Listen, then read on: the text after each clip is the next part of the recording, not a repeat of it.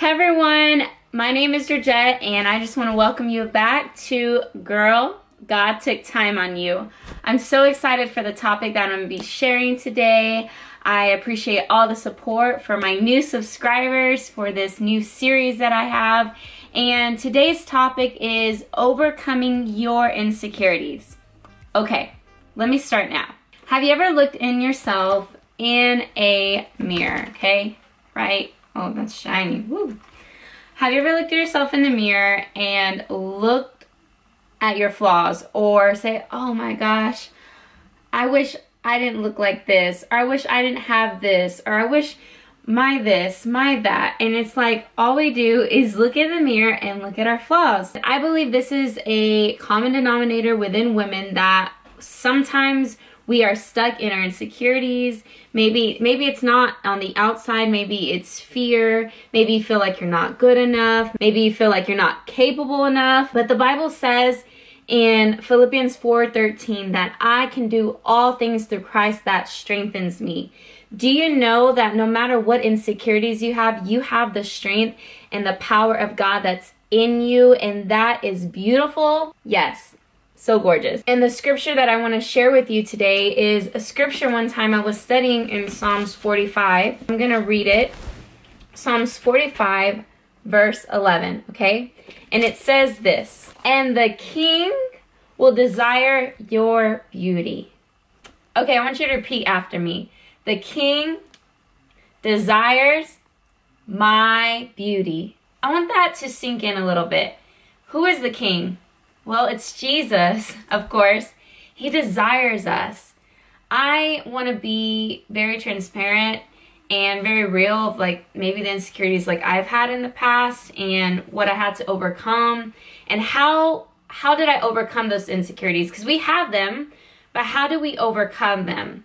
Well, I'm going to be super honest and I want to share with you my story. A few years back, I got probably an allergic reaction. I don't know what happened, but I'm going to show right here my back. Okay, you see that? It looks crazy, right? It looks horrible. And oh my gosh, waking up to that every morning, I hated it. I hated how it felt. Like I couldn't wear backless shirts. I couldn't, if I went to the swimming, I had to cover it up, and it always got to me. Like sometimes it wanted to ruin my day. And I had to remember that that doesn't define me. That doesn't say if I'm beautiful or not. I had to remind myself that God loves me, and there's people that love me in spite of how I felt or how I looked like.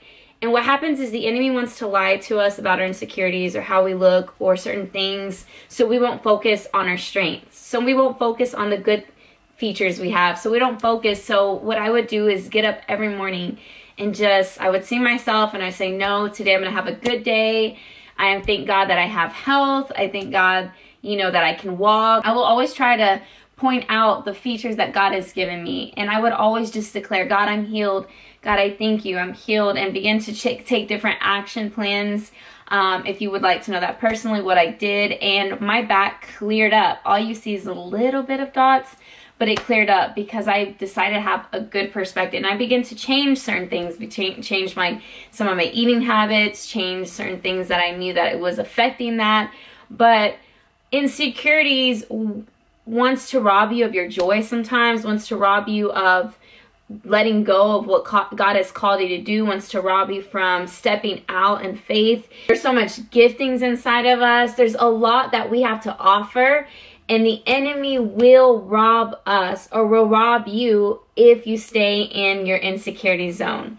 And the Bible says here that the king desires our beauty. I know us women in any age, we want to be desired. We want to be loved. We want someone to appreciate us. We want approval. And all these things, it's our emotions. That's something we want. But if somebody's not offering that to you, or if you don't feel good enough, you don't feel pretty enough, know that you're beautiful in God's eyes. See God the way He sees you.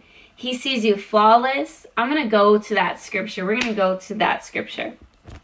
We're going to Song of Solomon 4 verse 7. God calls us flawless. Someone say flawless. And it says this in Song of Solomon, got my Bible, 4 verse 7, and it says this: "You are altogether fair, my love. There is no flaw in you."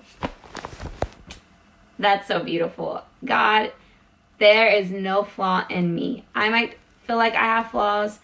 I might feel like I'm not good enough. I might feel this way. But God, I want to feel what you say about me. I want to hear what you say about me. And how do you overcome those insecurities? Number 1, speak the best about yourself. Speak life to yourself. Speak good things over you. Stop speaking negativity. Stop speaking things that you don't have. The Bible says that there is death and life in the power of your tongue. That means that whatever you say, you believe. So speak life. Number 2, do not compare yourself. Say that with me. I will not compare myself.